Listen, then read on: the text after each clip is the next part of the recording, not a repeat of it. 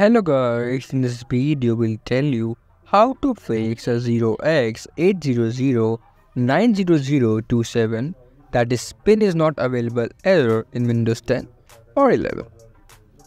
But before we start the video guys, if you have any computer or software related problems, please feel free to contact us by visiting our website and using the submit a problem button from there.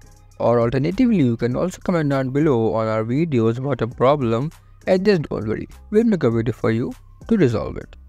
Number 1. Reset the password.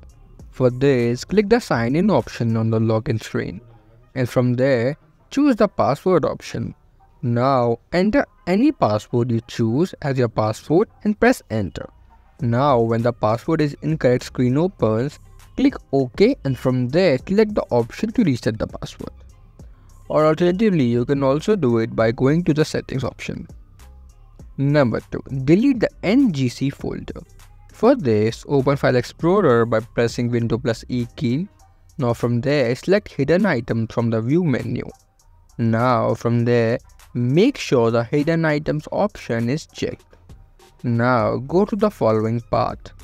And from there, select delete from the context menu when you right click on the Ngc folder. Number 3. Run system restore.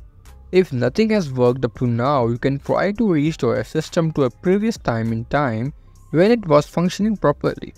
Number 4. Reset the Windows. For this, press the Windows plus I key to open Windows settings. Now from there, click System from the left hand side menu. Now just scroll down and select the recovery option. Under recovery, click on the reset PC option.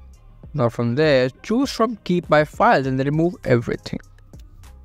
So this was it for the video guys. We hope this video helped you solve your problem. If it did, then make sure that you give this video a like and subscribe to the channel.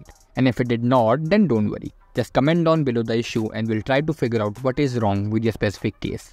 Thank you for watching.